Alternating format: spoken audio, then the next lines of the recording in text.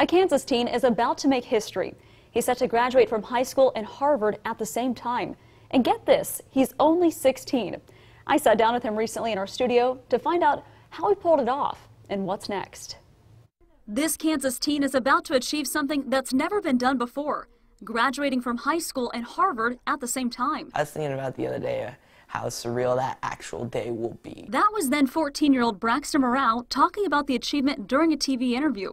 Flash forward to now, he's 16 and just 4 months away from graduating from Ulysses High School in western Kansas and the prestigious Harvard University. So what comes next? I'll probably end up going to Harvard Law, hopefully. You know, I think that's an achievable dream, or maybe some other law school, because I think that's where you should start. If you want to make laws, you should probably learn about them first. So hopefully that would be next. Sounds smart to me. And it's coming from the child genius who started taking online courses from Harvard when he was just 11. Despite being so gifted, he says he's just like every other teenager. He even loves to play video games. I do. Unhealthy amount of video games. Really? Yeah. Braxton even admits he wasn't always the best student. I'm still a regular person, so of course I don't.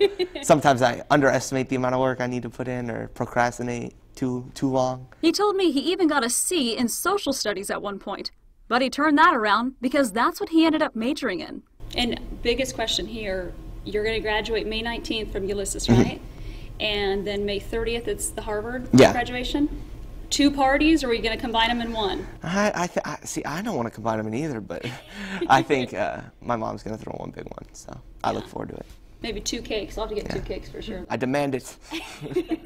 I just loved meeting him. He was just such a little ball of energy. But, you know, the one thing that was really interesting is because of his age and because he does not have a high school diploma, he could not get any federal aid to help him out with going to college because it's part of the law. And so that's one of the reasons why he wants to be a lawmaker someday, is to help people like him who are really gifted and maybe do take those college courses early to be able to get some help financially. Find a way to get out of the crack, if you will. But of course, it's a very rare circumstance. And you mentioned, too, that his mom has been contacted by people all over the country who are saying, I think my child's gifted, too. What do I do? How do we get them on the right track? That's right. I mean, he's kind of become a trailblazer, really, for a lot of people, for them to see, wow, there's someone out there, maybe like me, you know, maybe who is very gifted and very advanced, and he's really kind of making that path there for them. We celebrate people who graduate from Harvard, and he's 16 and he did it, so it's amazing. Wow. Pretty incredible.